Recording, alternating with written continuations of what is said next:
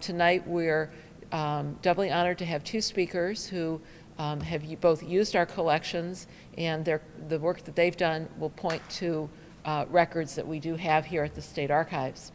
So the book that they're going to be talking about tonight is Paving the Way, and it recounts stories of dozens of women who transformed California's political landscape over the state's history from the gold rush to the present.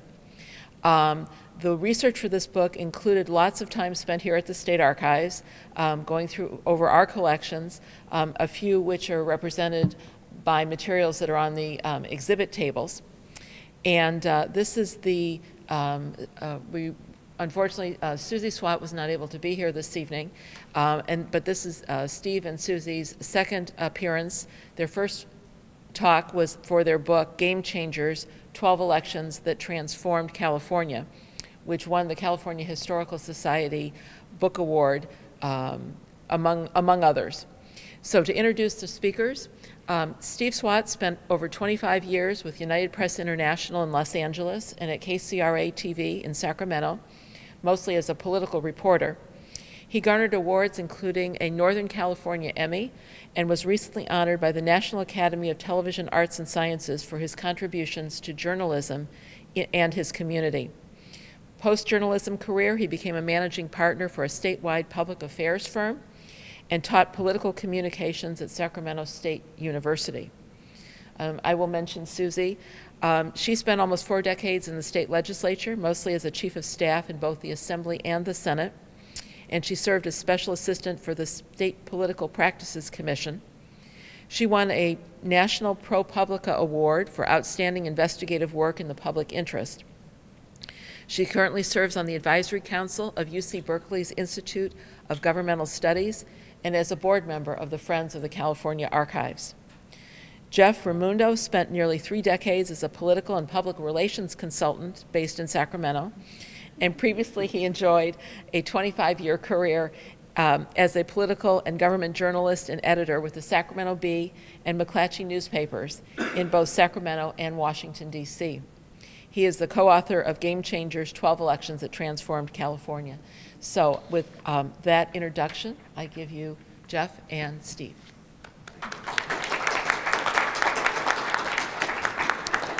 Thank you, Nancy, and congratulations on your 31 years at the Archives. Nancy is leaving as the head honcho, and so we've enjoyed working with you over the years. I know Susie has too. And I know the optics look kind of bad. You have 2 men, aging men, talking about women's equality. As Nancy said, Susie was supposed to be here. As of 1 o'clock this afternoon, she was going to be here, but she's caught this whatever's going around. And she just couldn't do it. So Jeff, who's also a co-author, along with his wife, Becky LaVally, just graciously decided to fill in for Susie. And there are 4 of us who were co-authors, and so Becky couldn't be the one woman to fill the bill because she's busy being a professor at Sac State and a grandmother. So at the last minute, thanks to Jeff. When we finished Game Changers, which was about 3 years ago, we realized that we had written about only men who had influenced California. I mean, who had won elections, for example, or run major elections that changed California, whether it's Leland Stanford or Hiram Johnson or Pat Brown or Earl Warren. And we realized that women had contributed a lot to California's rich political history, but you don't hear about them. You don't read about them in the history books.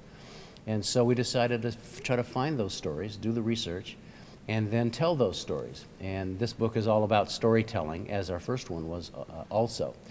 But we found some, fascinating. We'd probably talk about more than 3 dozen women and tell their stories going back to the gold rush.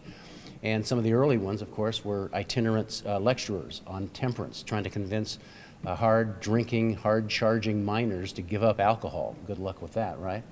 But also there were women who worked really hard, former slaves who worked to gain equality back in the 1850s, 1860s.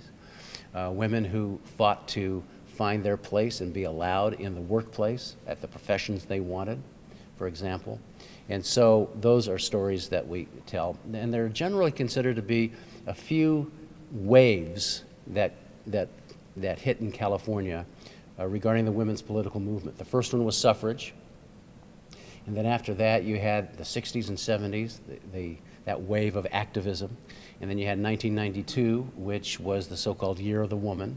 And the question a lot of people are asking, are we in another women's feminist wave right now politically, given the women's success in 2018? And so we talk about that in the book, and we're going to talk a little bit about that this evening.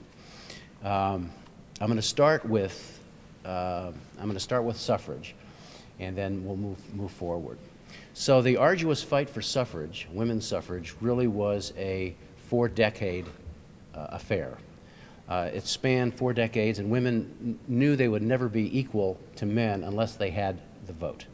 But men were very territorial, as I'm sure you know from your history. Every time a bill would be introduced in the legislature for women's suffrage, the male-dominated, or the entirely male legislature would find ways to kill it. Women were not smart enough to vote. That's one of the arguments that was used against it. Others said that women were too pure and wholesome to be sullied by the dark arts of politics. In 1896, the legislature did agree to put a suffrage measure on the ballot. And national suffrage leaders like Susan B. Anthony came to California to help with the campaign. And that's 1911. Go back. There you go. Go back one more. There you go. Thank you. And Susan B. Anthony, actually, she was in her 70s back then, and she would go up and down the state of California giving speeches, sometimes 3 speeches a day. Ultimately, the measure lost by 26,000 votes. The scales were tipped by a last-minute barrage by the liquor industry, which was afraid that if women got the vote, they would vote for prohibition.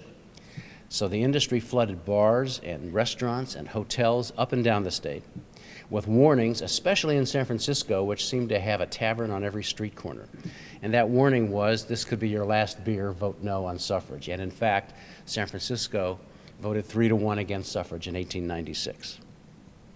During the next 15 years, a handful of women refused to give up, still trying to sponsor legislation, but they made no headway.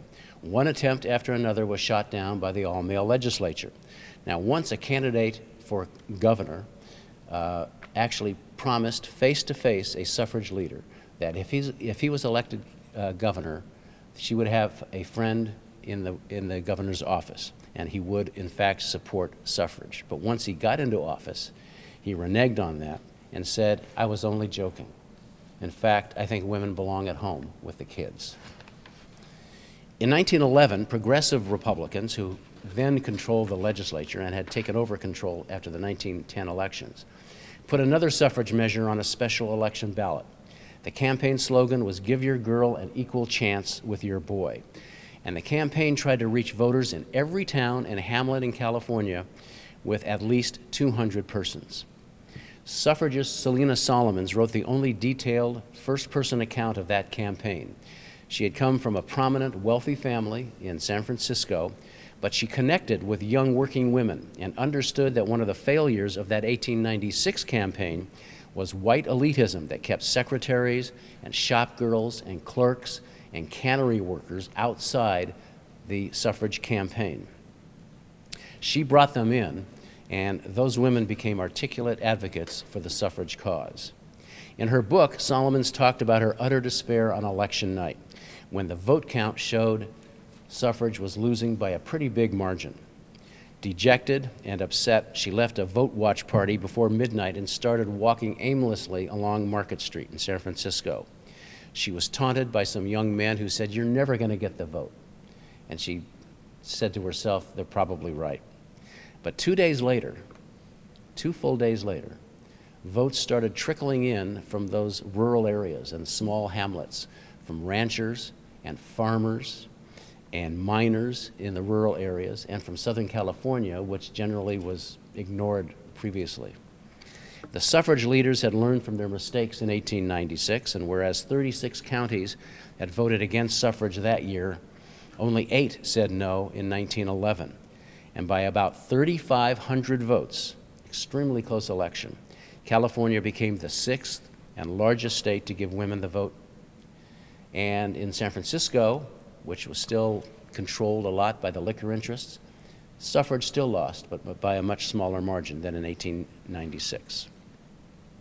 So the California vote really was, as it is today in many cases, a trendsetter. In the ensuing 7 years, 9 other states, including some big states like New York and Michigan, followed California's lead and adopted many of its campaign strategies to give women the vote. One of the ongoing, and I find this fascinating, one of the ongoing arguments against suffrage, and the LA Times and others espouse this, was that women really didn't want the vote. And that was, again, one of their major arguments. Well, 2 months after the election, in December of 1911, came their first big test, municipal elections in the city of Los Angeles. 70,000 women stood in long lines to register to vote, and 65,000 of them actually cast ballots. And 7 years after that, 1918, a little over 100 years ago, the first 4 women were elected to the state assembly after defeating male opponents. One male candidate said women were simply too weak for the job, but Elizabeth Hughes trounced him at the polls. The women quickly made their mark on issues such as criminal justice reform, gender equality, water and irrigation, and education.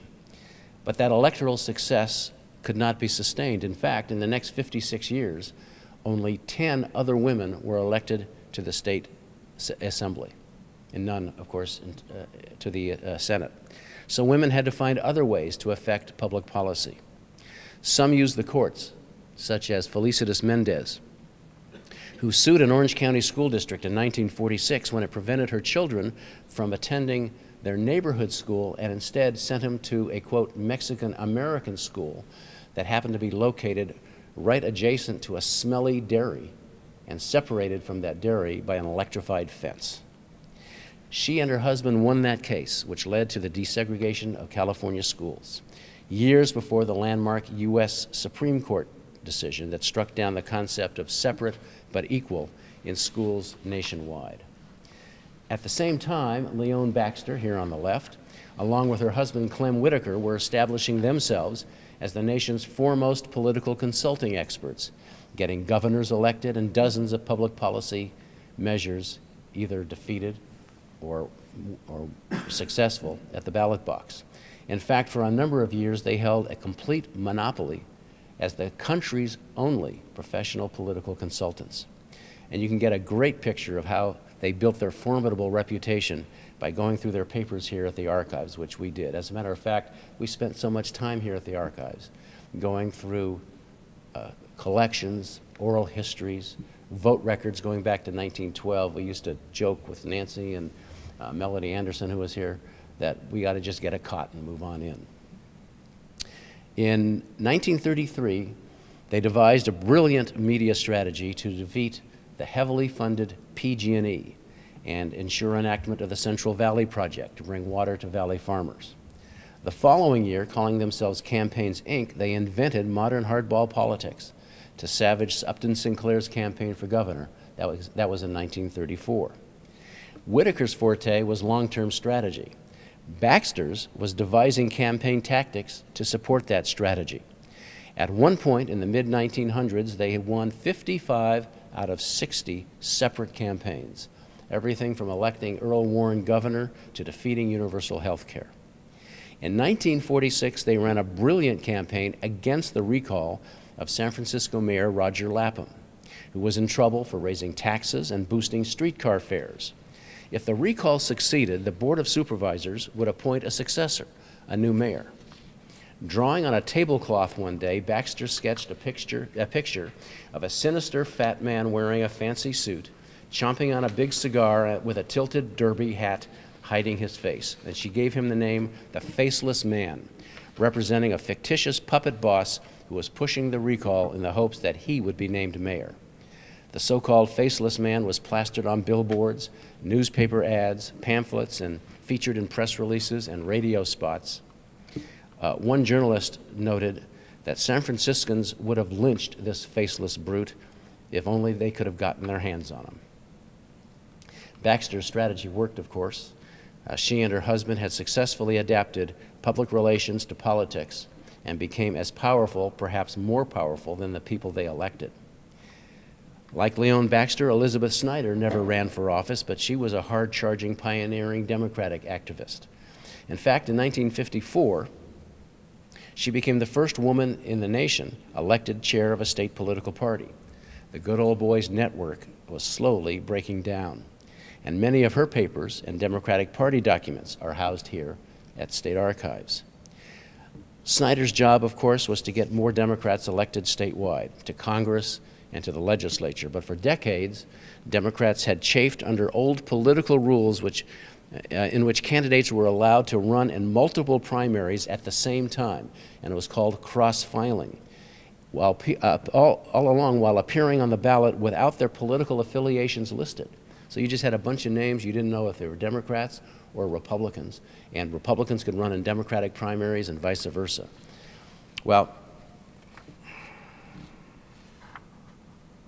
starting in the mid-30s, during the depths of the Depression, the number of Democrats had overtaken Republicans. But Republicans kept winning these elections under this system of cross-filing. So Snyder was convinced that many Democrats simply were unwittingly voting for conservatives. They didn't know who they were voting for. That's why they were winning. First, she tirelessly worked to convince voters to allow political affiliations to be listed on the ballot. And since you now had more Democrats than Republicans, that was helping Democrats win some more elections. Then she helped Pat Brown become only the second Democratic governor of the 20th century. And she was an architect of the Democratic campaign to retake control of the legislature for the first time in 80 years. Once in the majority, Democrats quickly passed a bill ending cross-filing, and Elizabeth Snyder's legacy was cemented. The one thing Snyder couldn't accomplish, however, was getting more women to win elections. And that's where Jeff will pick up the story.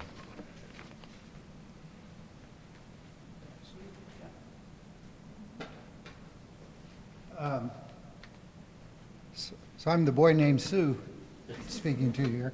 I'm sorry, Susie couldn't be here, but I do want to preliminarily say it's too bad she's not here. She was the lead researcher for both books and carried a really heavy load for coming up with the arcane details that really actually transformed some of the storytelling that we had in the book. So very sorry that Susie can't be here. So after Liz Snyder, well, around the same turn, right around the 1950s, while many people like Snyder and Leona Baxter were making their mark as campaign operatives, very few were winning elections in California. In fact, very few women even ran for office in the 1950s. Now, as depicted in the TV sitcoms of those days when I was growing up anyway, women were expected to stay home and take care of the kids and take advantage of all those new products and newfangled appliances that you could get, like a refrigerator. I know when I was growing up, we started off with an ice box, but they had blenders and things like that. And so that was essentially where women were supposed to be. But there was another possible reason why women didn't run in the 50s too much. There was the flogging of a candidate named Helen Gahagan Douglas, who ran for the United States Senate against Richard Nixon in 1950. She was the victim of a really dirty campaign tricks, like the time she was doused with water and pelted with hay during a rally, one of her own rallies at USC, or a speech at USC. Nixon, who, well, in addition to the conservative candidate, Richard Nixon at the time, the LA Times during that period in history, was a very conservative newspaper and one of the strongest voices in California on all public policy, but very conservative. And they, along with others, accused Douglas of being a communist sympathizer. Nixon said she was pink right down to her underwear. And whether by coincidence or not, the number of women in California running for Congress or the legislature dropped dramatically for more than a decade following that. And it's my view anyway that was a very singular, one of the main reasons why. The women's movement did receive a huge boost in 1960 with, of all things, the government's approval of birth control pills. So how can that be? Well, that enabled women to postpone childbearing while offering them opportunities to attend college, enter the workforce, and run for public office in ways that freed them up from the pressures of raising a family. 1962 was a breakthrough year when March Fong, who later married and became March Fong Yu, she became the first Asian American woman elected in the legislature. That was 1966. And as you can see in this photograph, she very early on latched onto a wonderful public relations gimmick to support her bill banning pay toilets in public buildings. That was well before your time for most of you here. But back then, in many public buildings, you had to put a dime into a little knob to open the toilet, and it only existed in the women's rooms. It really wasn't in men's rooms. March Fong went on, as March Fong Yu, went on to become California's first female Secretary of State. Also in 1966, the same year, California's broke another barrier when Yvonne Brathwaite became the first African American elected to the legislature. She went on to Congress and then enjoyed a long career as a Los Angeles County supervisor. Now, in our research, or in Susie's research, she did come across a San Francisco Examiner headline that called these two new women, quote, beautiful and brainy. And the kind of story that you wouldn't see nowadays. It didn't deal with their qualifications or their platform or their political strategy at all. It emphasized their hairdos and their fashion choices, and the articles ran in the women's sections of the newspapers, not out on the political pages. California didn't have a woman state senator until Roseanne Vuitch in 1976, and as you recall, it was 1918 when the first four went to the state assembly. But it wasn't until 76, that's 126 years after statehood, that Roseanne Vuitch became the first senator. When a male member would stand on the floor and probably out of habit more than anything else, refer to gentlemen of the Senate, she would ring this little porcelain bell that she kept on her desk on the Senate floor to remind everybody that she was there. The Senate was so unprepared for her arrival, in fact, that they didn't have a women's room in the immediate vicinity of the Senate chamber, so they installed one, and today it's dedicated in her honor as the Rose Room.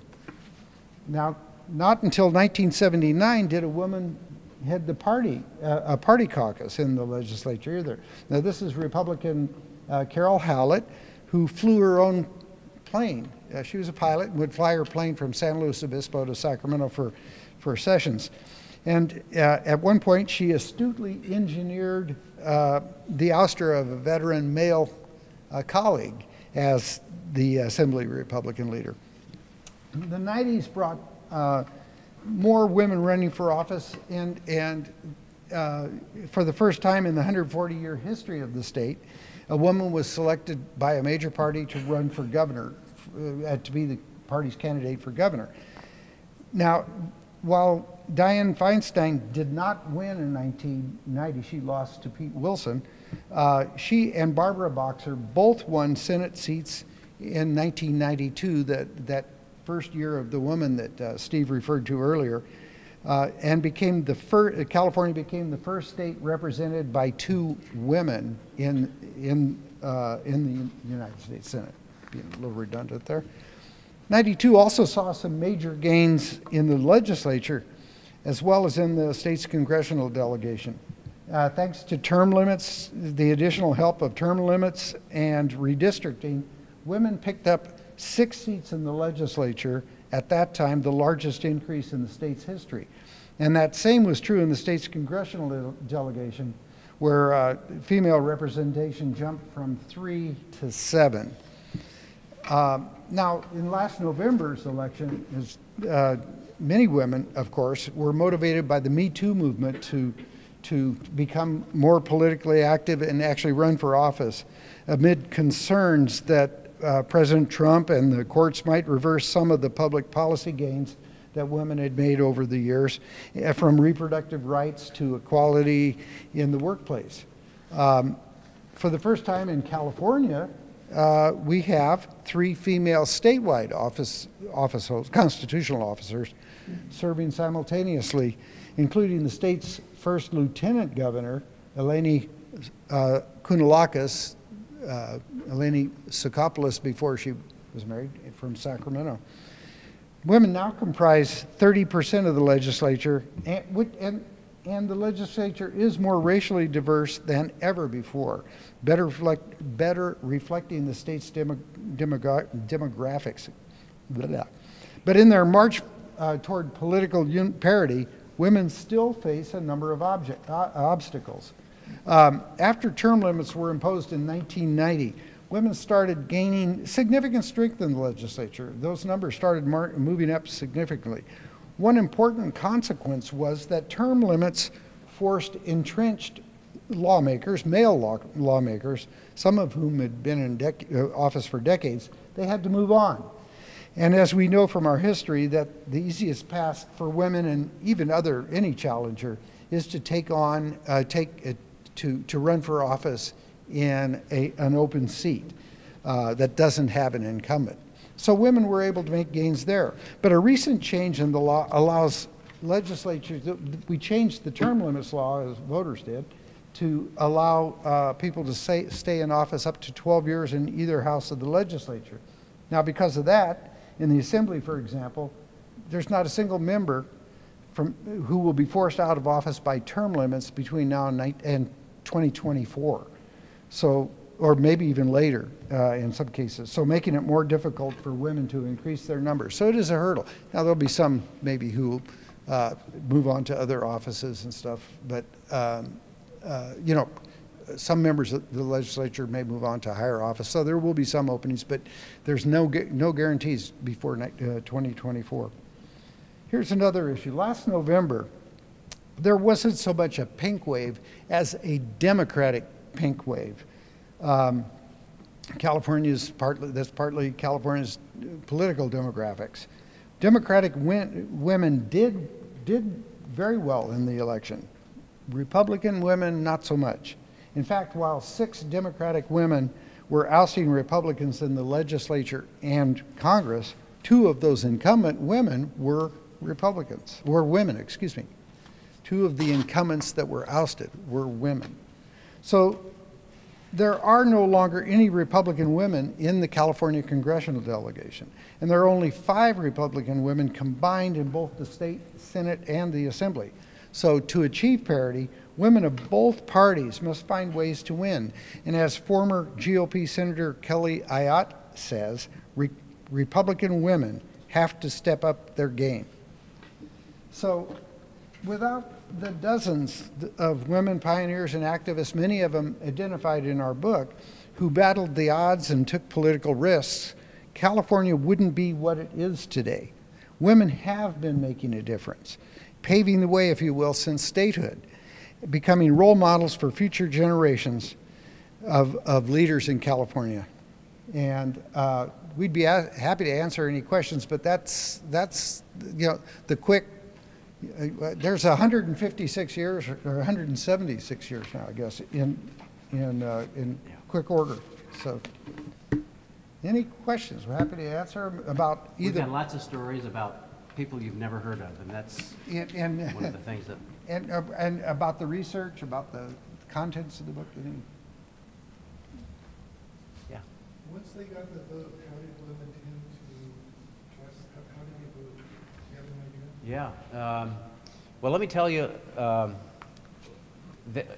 that is interesting, because in a number of areas there were prohibition votes, and the women were split on it. Sometimes they voted for it, a lot of them did, but a lot of times they did not, and they were pretty discerning. There was one election that would have made it very, very difficult, you know, for anybody to get any alcohol at all, and they thought it was too stringent, and so the women's vote did not go for that. That's one thing. What is interesting is that they, you know, it took 7 years before they put another woman into office. And then once they were elected, these women did some amazing things. I mean, they specialized in education. One of these first 4 women was from Oroville, and she was responsible for making Chico State, basically, and funding Chico State, and small rural districts. I mean, that was her baby. Bringing water to the Central Valley. Esto Broughton, I just want to mention her name. She was a young woman, grew up in Turlock, and as a child she had spinal tuberculosis, and her growth was stunted at 4'6", and she was told basically you'd never be able to do anything. Well, she learned to ride a motorcycle. She got into Cal. She took courses on law. She was a member of her class crew. She came out of Cal as a lawyer, and she, as a member of the legislature, she was responsible for getting water to the Central Valley, and she made irrigation and water policy her specialty. Another great woman, Anna Saylor, she grew up in extreme poverty in the Midwest, comes to California, the family settles in Berkeley, and she gets elected thanks to the local women's club in Berkeley, and she became an amazing advocate for criminal justice reform. Right after she was elected, but before she was sworn in, she went to San Quentin. You had women in San Quentin with the men. You know, you had little children as young as 8 going to county jails with hardened criminals. And she made sure that she got rid of the death penalty for minors, and also separated the children from the hardened criminals once she got into office, and her career took off. That was fascinating. So women's sponsored measures on gender equality, you know, things like that, but also some really difficult issues. I would add that there were some structural reasons, but Republicans did maintain pretty much control of, of the first half of the century in California, control of the legislature. And women were a sizable portion of the vote at that time too. So women voters probably, were split. There were progressive, some were more conservative. It was interesting though that the policy developments that happened during the time that our book spans tended to be on the progressive side. The environmental movement, the smog ladies in Los Angeles, the women's clubs that did the conservation, Calaveras big trees, the redwoods up on the north coast.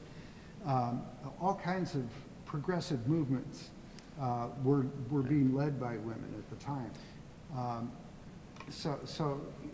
And it's interesting because the kinds of things that would spark a story in a book are the successes of those women.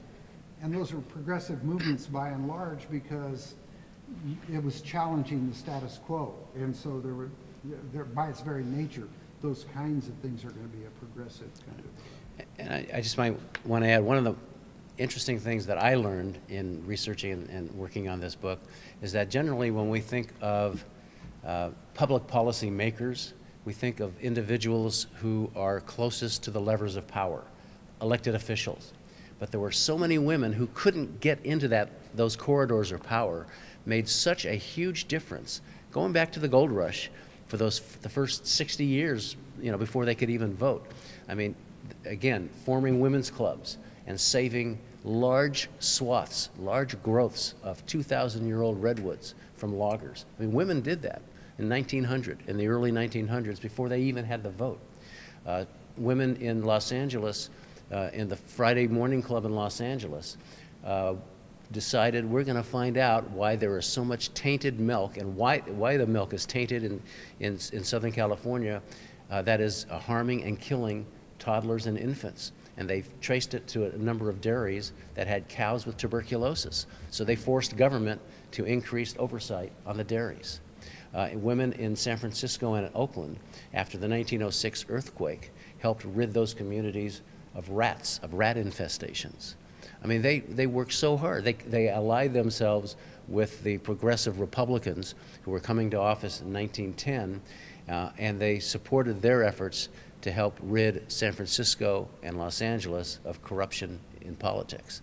I mean, it goes on and on and on, what these women could accomplish, even though they had no political standing.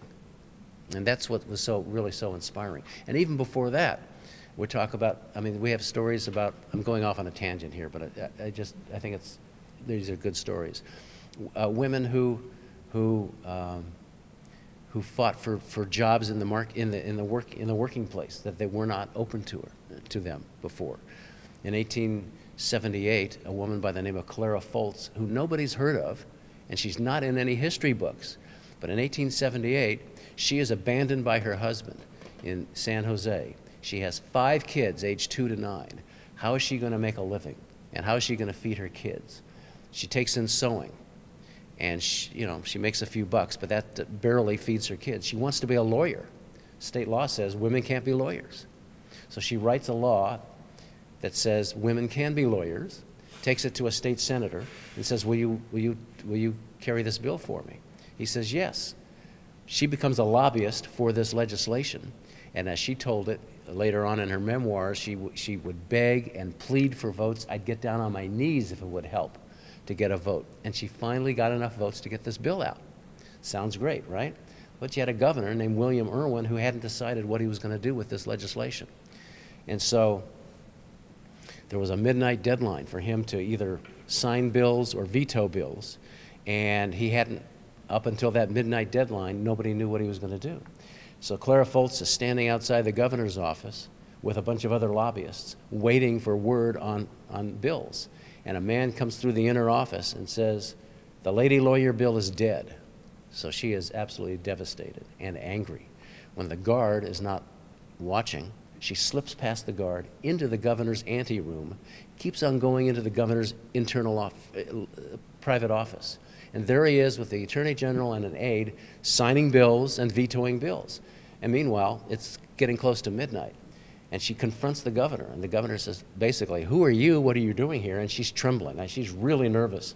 She says, Governor, you have to sign the lady lawyer bill. The governor turns to an aide and says, well, where is that bill? The aide points to the veto pile. It's in there.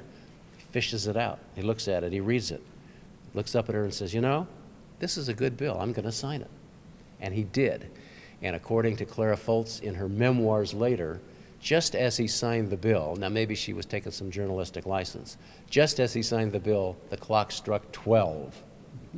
So then she wants to go to the Hastings School of Law, which had just opened up, because she thought you didn't have to go to law school back then to become a lawyer. But she wanted that education to help her clients. She and a friend, Laura DeForce Gordon of Lodi, they both of them go, they plunk down their $10 tuition. And they take, right, everybody's laughing. And they take classes for a couple days, and all of a sudden they are physically picked up and escorted out of the building. Hastings doesn't allow women. So they decided to do what every good lawyer does, and they filed a lawsuit. It went all the way up to the state Supreme Court, and they won. So here this woman, Clara Foltz, abandoned by her husband, left to fend for herself with 5 young kids, writes a law and gets it passed that allows women to become lawyers and to attend the University of California's law school at Hastings.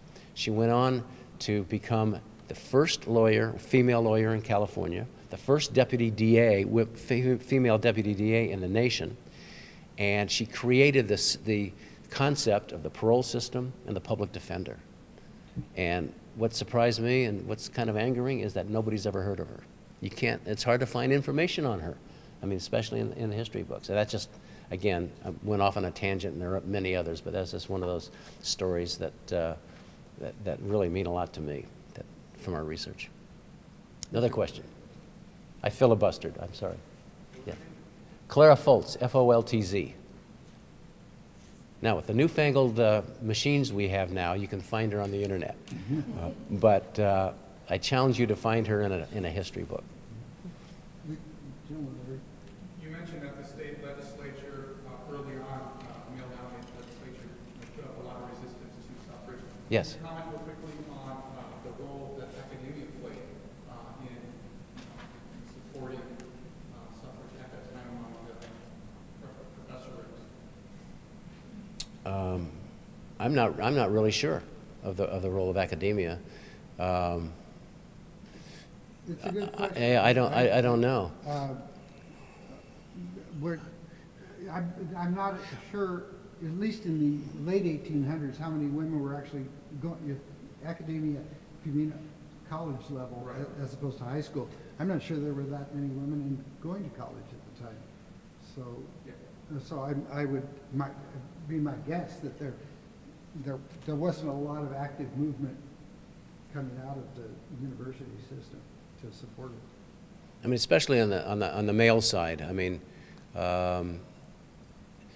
you know, suffrage really didn't pick up steam until the very end, and it was the whole new crew of progressives, you know, that swept into office with Hiram Johnson in 1910, primarily to get rid of the undue influence of the railroad, Southern Pacific Railroad.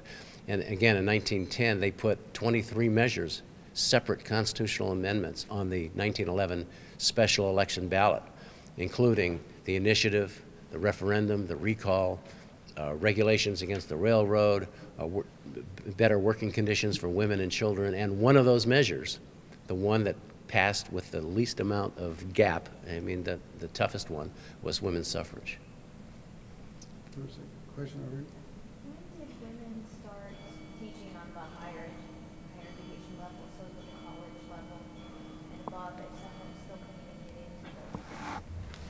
Yeah, you know, it's tough. You know, I went through reading a lot of University of California yearbooks back, you know, from the old days, and there weren't women on the faculty at all, and there were again, especially in the 1800s, very few who, you know, were admitted to the school. I mean, there were a handful in the 1880s. There were some. And they, you know, a lot of them became, you know, real leaders. One of them, Mary McHenry Keith, became a leader in the suffrage movement, and she held the suffrage movement together between 1896, that debacle, and 1911, and she headed up the suffrage club in Berkeley, and she went to school in Berkeley. As a matter of fact, I think she went to school the same time that that Hiram Johnson was at Cal. Can I tell you one Hiram Johnson story? It has nothing to do with this topic, but it's in our first book, and it's just one of my favorite stories. Hiram Johnson was at Berkeley, and in 1887, in a yearbook, I'm reading it in a Cal yearbook, he was the captain of the baseball team, the sophomore baseball team in 1887, and he was on the debate club and things like that. And so I'm checking all these Cal yearbooks, and I see him mentioned, discussed in 1886 and 1887, but 1888 yearbook, he's not in it. And the 1889 yearbook, he's not in it at all, and that's when he was supposed to graduate. And I'm thinking, what happened to Hiram Johnson? You always hear, okay, he went to Cal, okay. But, so I obsessed over this in our first book for how long? I probably, you know, kept it from publication on time because I had to find out what happened. Well, I finally found it. He quit the university after his sophomore year to marry his pregnant girlfriend. Now, 1887, that was the days before Twitter and social media. Can you imagine what that would have been like, and would have ruined his political career probably had that gotten out? But back then, without the media that you have now, it was just forgotten and nobody knew about it. But I just found that interesting. And he obviously went on to become perhaps our greatest governor. Yes? Was there any specific contributions that women had legislatively in California during the New Deal era, after the Great Depression? Yeah, I mean, you know, there weren't a lot in the legislature back then. You know, as we mentioned, 1918 was the first. We did elect in 1923 first, and then 1925 first women to Congress. And so they started serving in Congress. There was a huge contribution made by a woman by the name of Florence Kahn, and she was elected to serve. Well, her husband was Julius Kahn, was a member of Congress, and he died after he was elected, but before he was sworn in. And she took his place and then was reelected 5 times. And she was amazing because she was I think today some people would call her a tough broad. I mean, she was just no nonsense, right? And so she was the first woman ever to be placed on the Military Affairs Committee and the first woman on the Appropriations Committee, both very powerful. And she was from San Francisco, and she was the one who found the money for the San Francisco Bay Bridge and for Naval Air Station in Alameda and the war effort, you know, that was to come. So she made a huge contribution in Congress. Well, what we did find was, though, that much of the development of policy and public perception was really out of the legislature. The women's contributions during that period was citizen contributions, right, and citizen activism. So less than in the legislature. Right. And there were many years in the legislature where there was only one woman serving for maybe 10 years or so, and up until the 60s, and through some of the 60s. Yeah. Did the dynamics of the legislature change significantly in California after women began to write the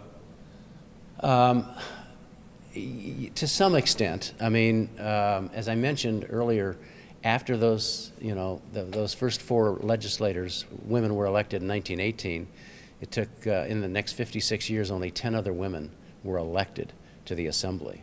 And again, there were various reasons. I mean, in the 30s, during the Depression, it was thought that women shouldn't take men's jobs, and, you know, politics were for men. In the 40s, women should be working in defense plants if they're going to work at all during the war. In the 50s, as Jeff mentioned, there were various, you know, women were supposed to be at home. And also you had that other dynamic with Helen Hagan Douglas. You know, so you did have women, a few women, but it really wasn't a lot, and it wasn't until the 60s. And once you had women, you know, coming into the legislature, what changed a lot, I think, were some of the issues that got discussed and passed, because women bring a different perspective than men, and they have a different sort of attitude. For example, one of our interviews was with Patricia Bates, who at that time was the Senate Republican leader a couple years ago. And she says, and others have, and studies have sort of confirmed this, that women seek compromise more than men and consensus. And whereas you may have an issue that is sort of getting stuck in the legislature, you know, men want to just vote on it right now, but women want to keep at it until we can get this thing fully baked, you know, and become legislation. So there's some differences that way. And a lot of issues, we found a lot of issues that were basically ignored. A lot of them dealing with education and children and things like, and the family. Those were taken up by women, starting in the 20s and the 30s and all the way through. And so, you know, it only makes sense to have these different perspectives in our elected bodies. Kind of going off of that, thinking about the fact that there weren't a lot of necessarily women in those elected positions, but that they were effective as citizen leaders and organizing groups.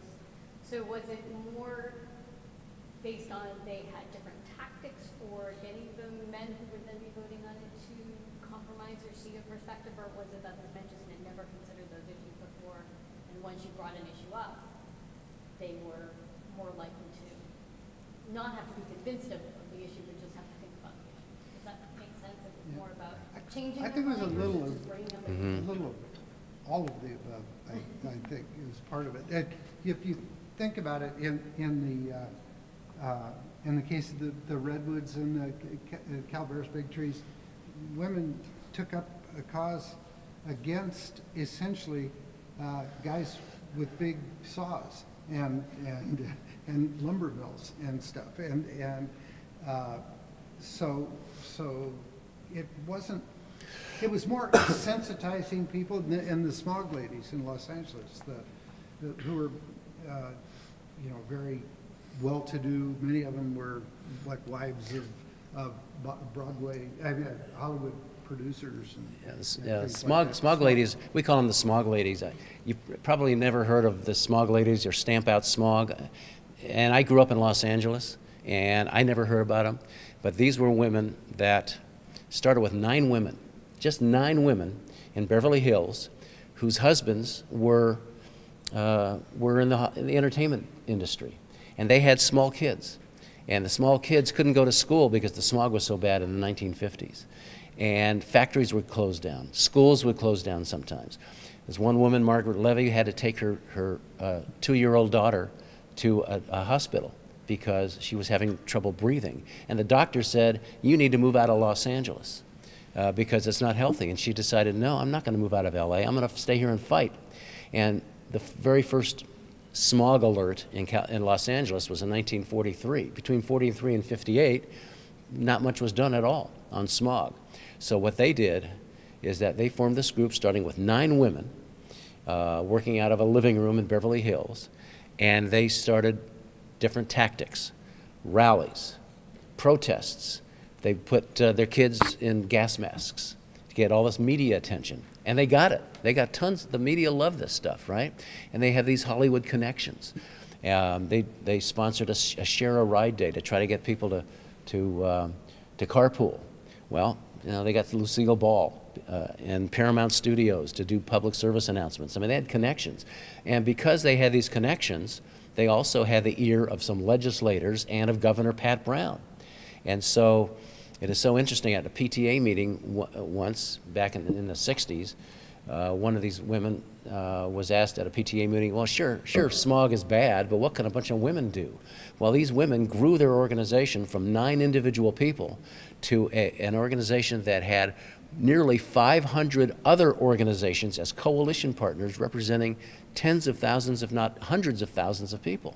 So that whenever there was a bill in the legislature or a measure coming up in LA County on smog, on catalytic converters or on fuel composition or things like that, they would get on the phone. They didn't have smartphones back then, but they get on the phone and get everybody to write a letter to your legislator and write a letter to the governor. And they were given credit for helping to create 150 separate pieces of legislation dealing with smog. Now, smog in LA is still bad, but anybody who's from LA knows it's a lot better now than it was in the 50s and the 60s. And yet, again, these women, you can't find them in history books. They're lost. They're basically lost to history, and we just wanted to bring them alive. But these women did have different tactics. If you look back, I'll just give you, talking about tactics. On one of the boards back there, you'll see a picture of women sitting in a 1910 Packard touring car. It was called the Blue Liner. They brought that car from Washington State to California for the 1911 suffrage fight. Why would you bring that car for a suffrage fight? Well, first of all, they would drive their suffragists out to small communities in that car and give little speeches. But the big reason is they would drive that car into San Francisco. Now, if they put out a flyer saying, suffrage speech today, all you men are welcome, how many people do you think you'd get? Men didn't seem to care, right? But they would park that car on a busy street corner in downtown San Francisco and then wait for the men to come by and admire the upholstery or look under the hood or kick the tires. Wow, this is the fanciest car I've ever seen. And once you had a big crowd of men around there, they'd pop up and give them a speech on suffrage. So you talk about tactic. That's a great tactic, isn't it? Anyway. Yes. I was wondering if you could talk about the development of California water policy and Pauline Davis. I know with and how doing research in archives specifically helped to show like the context for what she did, and also talk about what she did. Do you want me to start off? Or Pauline Davis was an assemblywoman, first elected in 1952, representing the far north part of California, Plumas County and several other counties. And in our research, we knew she occupied an important place in California history because for many years she was the only woman in the legislature, all by herself. And she was a no-nonsense legislator. And she took her district very seriously, and that's what she cared about. And water was so important up there. And so when we decided we wanted to write about Pauline Davis, one, I interviewed her son, Rodney Davis, who was a famous judge in California, but also he had some great stories about when she was back in the 50s and he was 3 and 4 years old and go on tours with her up in the district and things like that. But we found the Pauline Davis papers here and some legislative papers here, and that helps round out your story. I mean, our book is about storytelling, so we're not a textbook, and so we don't want to just say Pauline Davis came here in 1952 and she was reelected, and she served so many times and she spent 24 years, and yes, she was famous for helping her district. You need flavor, and you get flavor by doing your research and finding even boring stuff, what seems to be boring, reading an oral history or something like that, but it just helps enrich the story. And in terms of Pauline Davis was really powerful because she was the one who forced legislation to help her district. And a lot of times, guys would give her grudging credit because they didn't like the idea that a woman or anybody was telling them what to do. But she would, before she would give a vote, for example, on the state water plan, before she would, give a vote to Pat Brown, she had to get these lakes in her, they were called Pauline's Puddles, lakes up in her district and things like that. And so she was a very extremely strong leader. And again, it was the research, a lot of the research here, where you can see some of her correspondence. I mean, you think, just maybe, maybe just a letter to somebody may not be that interesting, but it is if it's put into context, and it's different than, it's nothing that you would find in a history book. So, research here, the State Library, Bancroft Library in Berkeley, I mean, all these collections really help bring these people to life. You do find facts, and the stories are essential for these books. But you also find interesting nuggets that are on sheets of paper in a file that you've never, that nobody has probably opened in years. When Earl Warren was state attorney general, he was one of the strongest advocates in the nation for internment of Japanese during the war, at the beginning of the war. And as a result, partly of his efforts, but there was a public tide as well, but he was out there flogging that tide. And so during that period of time, 90,000 people from California, 110, 120 overall around the country, but 90,000 of them from California were interned. And we here, right in this room, when we were going through some old files about that period, came across this letter that's in the first book. And it was from Japanese organizations in the Bay Area attesting to how wonderful Earl Warren was. They were endorsement letters for his election as Attorney General. And he would never do it to other Japanese. He would never do anything to harm the Japanese. He's always been fair to us. He would never do anything that would not be in our interest. And it was just on on it was actually a copy of somebody else's letter. I mean, of the original, just, you know, the backing copy. So. Yeah, and the other thing I'd mention is going through the Whitaker and Baxter collection here in the archives is fascinating. I mean, several boxes, and just you really get a great picture of what these two individuals were able to accomplish, and you know, the copy of the ad material that they created, and even just looking at their list of supporters and how much money they gave in a campaign. I mean, down to a quarter. It'll say, well, this person, you know, gave a quarter or something like that. I mean, just it's technical information, but if you can put it into context, it sort of becomes part of the larger story. And so this research is just fascinating. I really thank the archives and everything they've done. One other thing I'll point to, right on those shelves over there, and those blue-bound books, those are oral histories. And you might think, you know, okay, so why do I want to read an oral history? Well, what is so great about the oral history program, and they have one here at the archives, but also University of California at Berkeley has had one for many years. They are interviewing newsmakers, people who did things at a time after they were in office, so they can let their hair down and actually tell the truth and not spin. And some of the stories you read are fascinating that have never seen the light of day. And that's where we get a lot of our story material from those oral histories. And so, as I was mentioning at the outset, right after Nancy invited us, we would spend hours and hours and hours here reading those oral histories and going through the collections and we studied we went back and studied every single election from 1912 on. How many women ran, how many women won, what was the vote, you know, all of that stuff. And so they also had back there a collection of all the votes going back to 1912. And so, I mean, you could live here and write a lot of books. We did. Yeah, we did, yes. Yes? Well, that prompts my next question, is what's the next topic? I'm a very, very old man. Yeah. I don't know. It's a lot of work. It is a lot of work. For me, the research was the most fun. I really do. Because every time I go through one of these collections or whatever, I'm discovering something new and something I never thought of before. So for me, research is the most fun.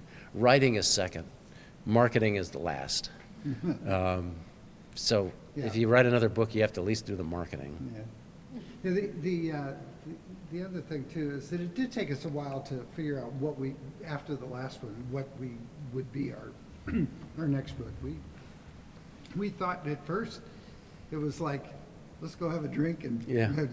isn't it great? We've got our book done. And then we would talk, okay, well, wait a minute. Now we've got the background and let's try another book. And so I should tell you, I should tell you how our first book started.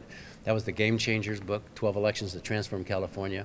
We've been friends, the four of us and our spouses, friends for eons. I mean, when I first came to Sacramento from Los Angeles, like in 1969, and Jeff was, you know, young, we were all young, and we were rookie reporters together, and so we've known each other for many years, and we were on vacation together in Seattle, and we're sitting around a dinner table, and Susie, my wife, who worked for 35 years at the Capitol, says, do you realize, and this was kind of ego deflating, do you realize if you add up all the years together that the four of us have either covered the Capitol or worked inside the Capitol, it's like 150 years.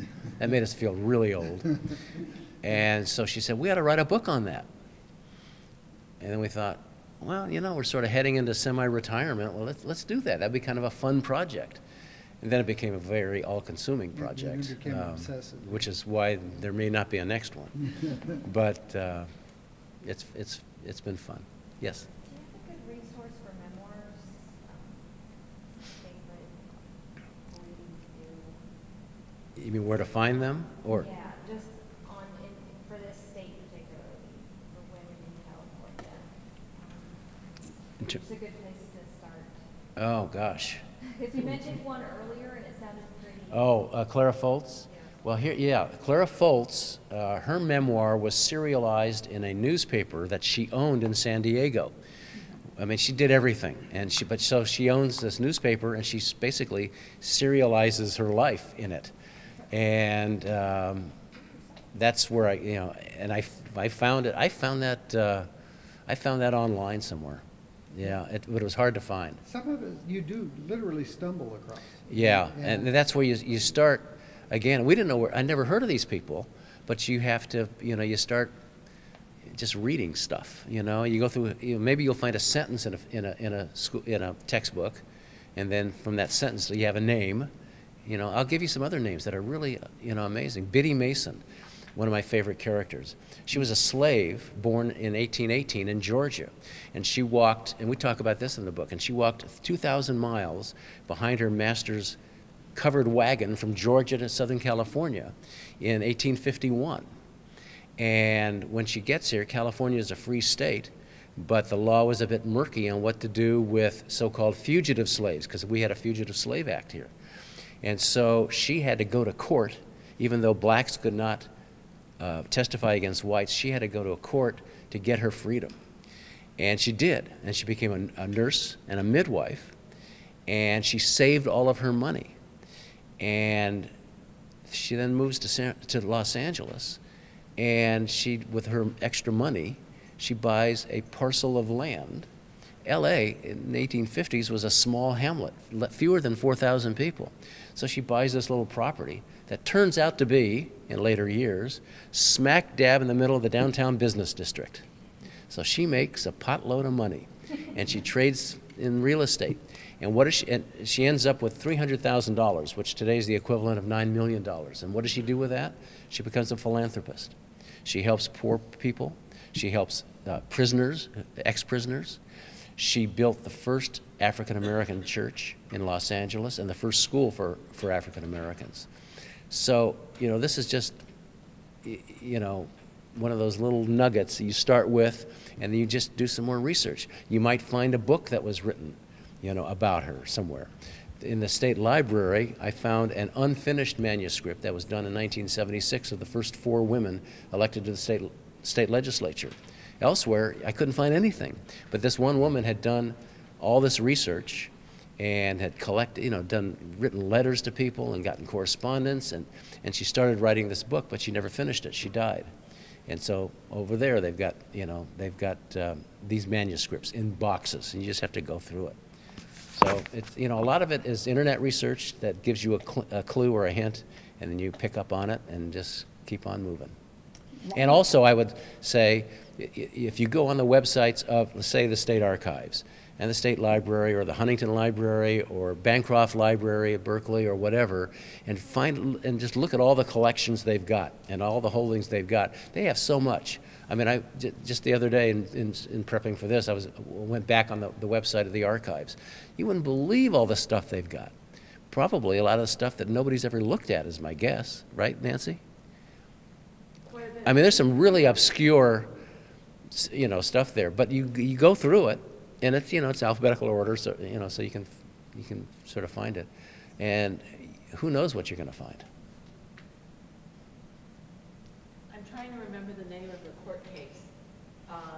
There was an African-American woman in San Francisco. Mary Ellen Pleasant? That's the one. Thank you. Is she in your book? Yes. Mary Ellen, briefly, Mary Ellen Pleasant. She was a former slave.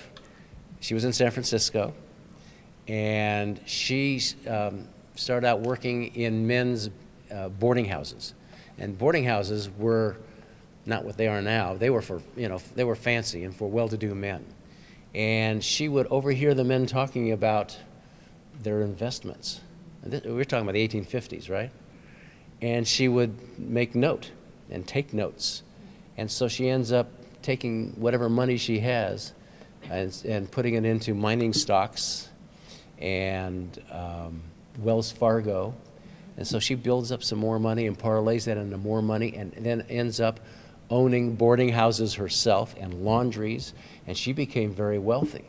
And what she did with her money is that she sent money back east to help finance John Brown's raid on Harper's Ferry, and also to help finance the Underground Railroad and to find jobs and freedom for escaped slaves.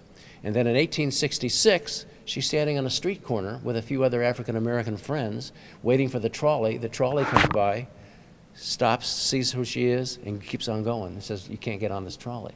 So she filed a lawsuit, and she forced the company to change its policy. Well, the Supreme Court in 1868 ruled and it ended segregation or ended discrimination on the trolley system in San Francisco. 1868, you know, almost 90 years before Rosa Parks. Yeah, yes, exactly. And we have the original court case here at the State Archives. Oh, I didn't know that. You didn't? I would have spent more time here. Thank you all for coming. Thank you. Thank you very much. Appreciate it. Great job. Thank you.